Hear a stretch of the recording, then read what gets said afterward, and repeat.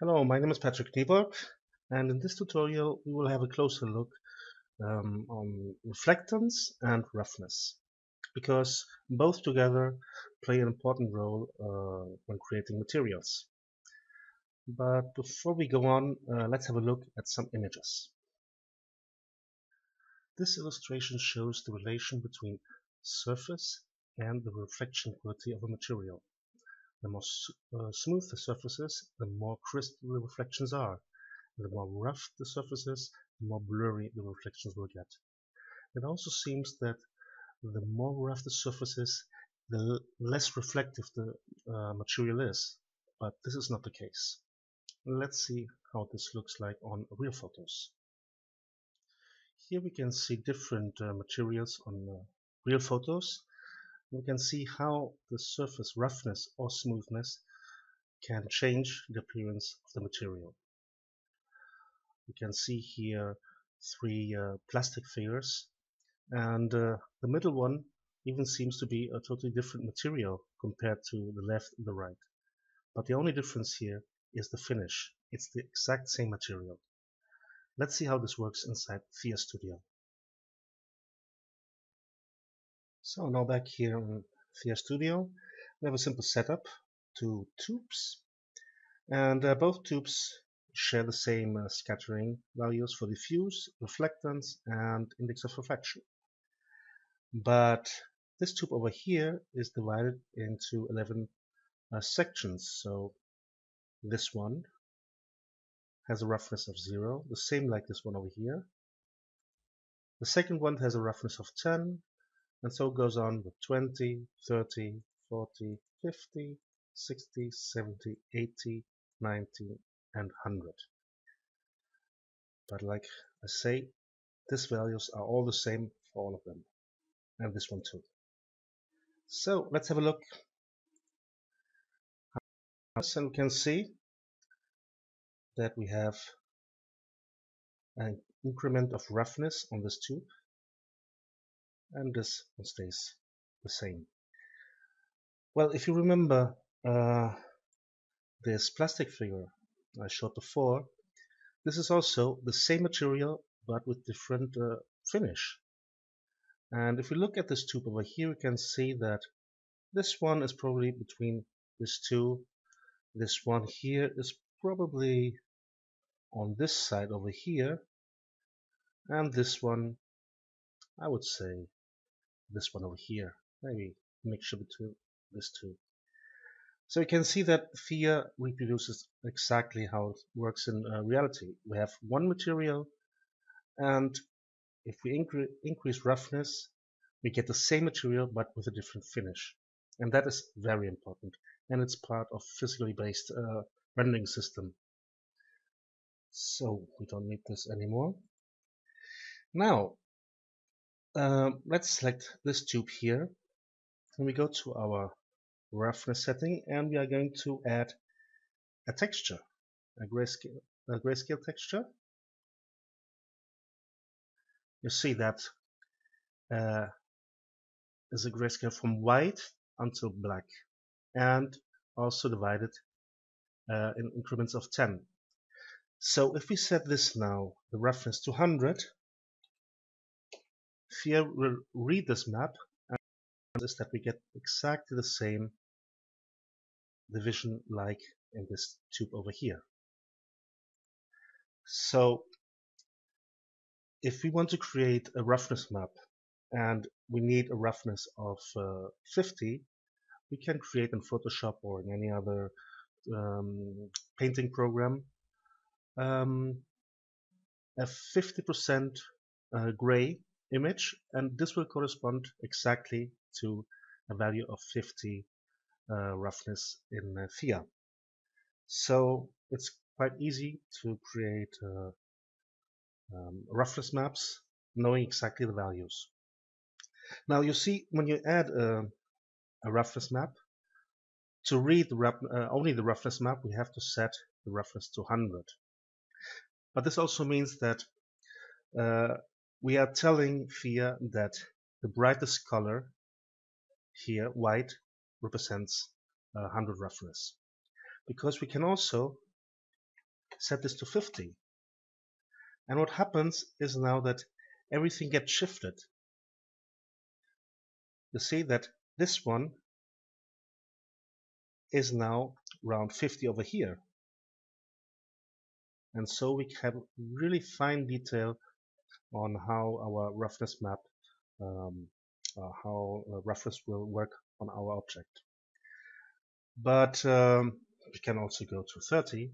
And you see we are shifting it even more. Now this one here is a roughness of 30. And this one is still roughness 0. But we can also do it a different way. We can set this back to 100. And we select the map to our tone mapping. And now we have this clamp min and max values. So we can say, I want to clamp the brightest color to a value of 50. This means now that everything from here to here is now clamped to a value of 50. You see, this produces a totally different effect than setting a value of 50 here in roughness. So when do we use this? Often we will use this when we have created a map. We don't want to go back to Photoshop to correct some things. And let's say we don't want to have 0% roughness, or in other words, 100% black in our map. So we can set the min, let's say, to 20. You see, now the minimum roughness is 20. We can also make use of the gamma, which will only affect the grayscales and not pure white or pure black. This can also come in handy sometimes to shift to one way or the other for slight adjustments of the map. So here we see how we can use a texture to control our roughness. Now let's have a look at a different scene. I have loaded the material simulation scene and applied the same black plastic like we had before with the tubes. So let's start rendering this. And we see we have a roughness of 0, but this time we are going to add a bump map. Now this is quite strong, so I will lower this something like 50. And you can see that the bump map also affects the roughness of the surface, but in a much stronger way and much bigger way. But we can also go to the coordinate system and make the map a little bit smaller.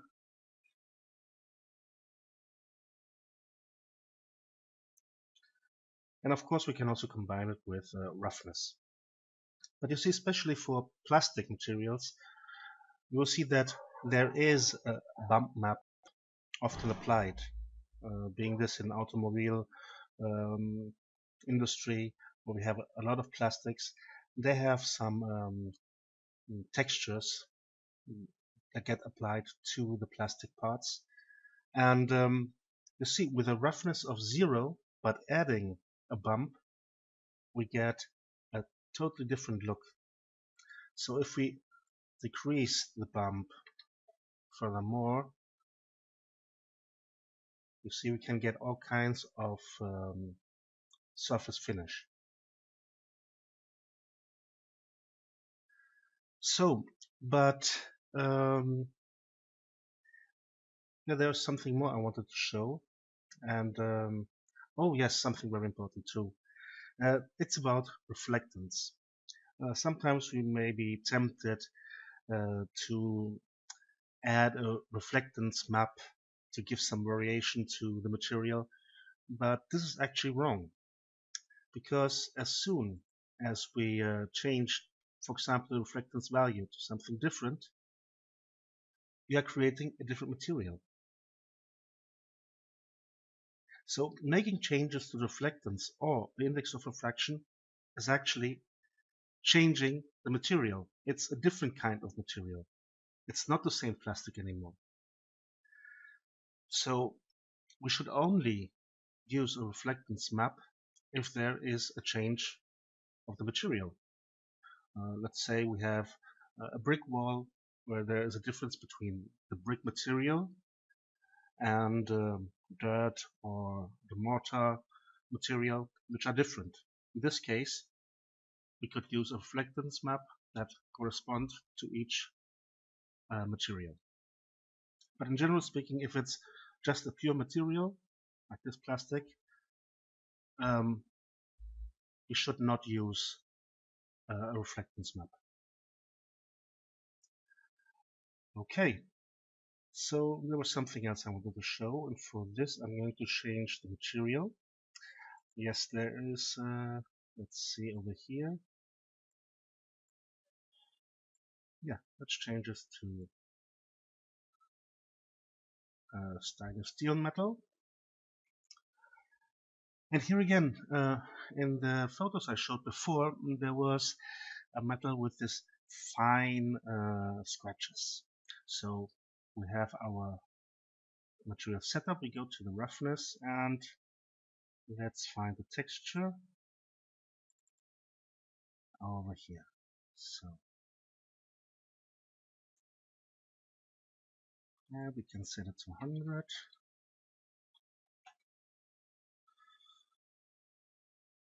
But you see, the scratch map is inverted. I mean, the scratches are in black and the rest is in white. So you can see it over here.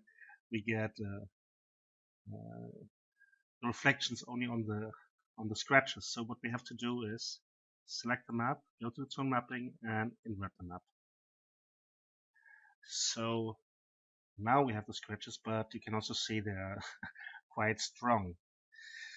First of all, what we can do is, in this case, I would say we play with the gamma. Put the gamma down, so we get less scratches. And we could also play with the with the max, and say we want that our scratches have a roughness, let's say, of 30. And as the scratches are quite big, let's go to the coordinate system and set this to, let's say, 3.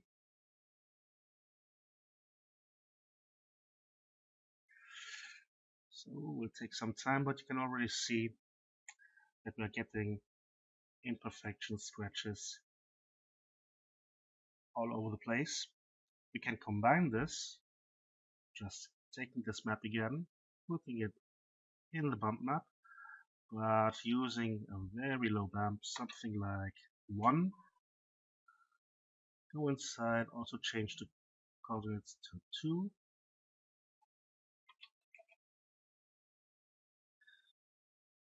Maybe in this case, could increase it something like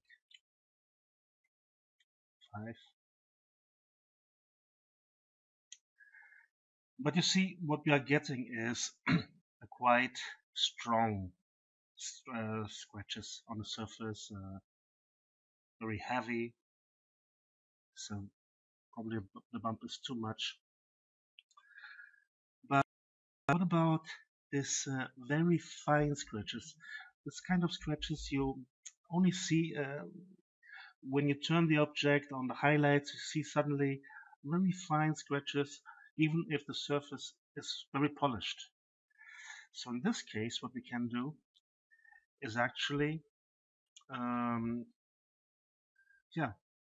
take out the roughness over here. By the way, I created this material before, so it's a little bit faster for this tutorial.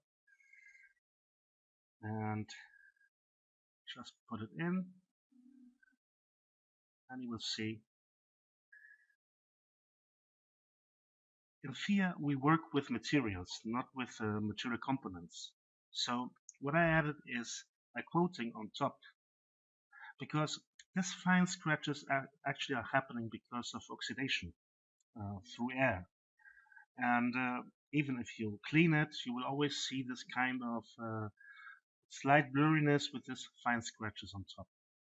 So what we do is we add a coating with the same color settings like on metal, and we put over there the roughness with a very slight bump. And on the metal material down here, we just have a normal roughness without bump. And this will produce these very tiny imperfections. But we also can go the other way around. For this I have this material, and here we have an oxidized metal with heavy scratches. Or again, I played here with the same scratch map, using clamp over here and giving a bump. The bump is inverted. And here I used a color and reflectance, because here we are talking now of a metal that is oxidized. And this means that the metal gets darker through oxidization. So here we can use this map, and then where we have the scratches, if we go to the roughness map, it's exactly the inverted part. So the scratches are now something like dirt. They have a different reflectance and they have 100% roughness. So playing with this map and these channels, we can achieve a whole variation of materials, just using one map and using it in the different channels. I hope this tutorial was useful, and I see you the next time. Bye bye.